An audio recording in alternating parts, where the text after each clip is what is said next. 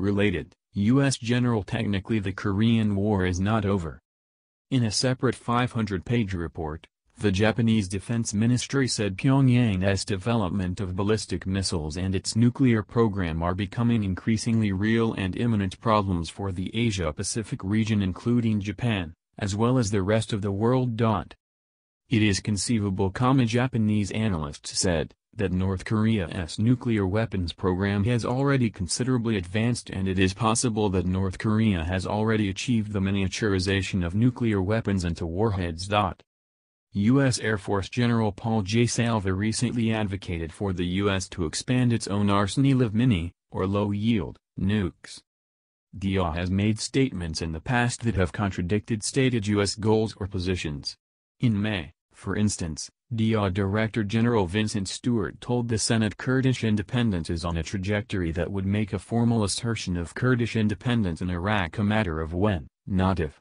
A referendum is slated to take place at the end of September where Kurds in northern Iraq will vote on whether to form a fully independent state, a move that would shake Baghdad, Tehran, and Ankara, and apparently some of Stewart's colleagues in Washington. On July 13, U.S. Special Envoy Brett McGurk told reporters at the State Department that having a referendum on such a fast timeline, particularly in disputed areas, would be, we think, significantly destabilizing. Since 2004, the Office of the Director of National Intelligence, ODNI, has been responsible for relaying critical intelligence assessments to the U.S. President.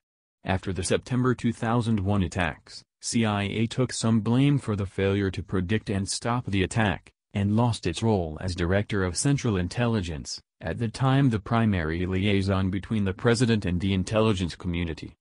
Thus, reports prepared by ODNI are technically where one would find statements like the IC assesses. The IC includes everyone from the U.S. Coast Guard Intelligence, CIA, NSA, and more obscure departments like National Geospatial Intelligence Agency.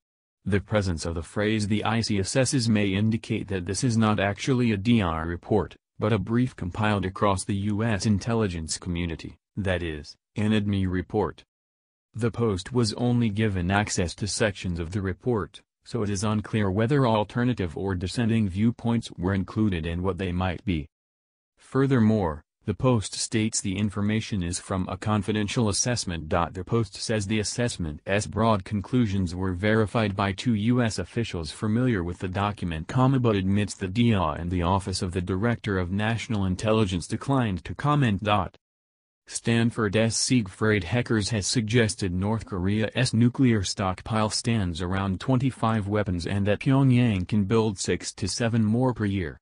The Post cited the Bulletin of the Atomic Sciences Nuclear Notebook, the Federation of American Scientists and the DIA to support their statement that experts estimate, North Korea has 30 to 60 nuclear warheads. The Trump administration has vowed to go after leakers of documents such as these.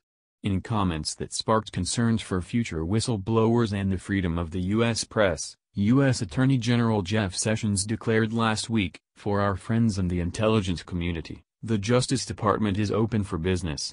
And I have a warning for would-be leakers, don't do it."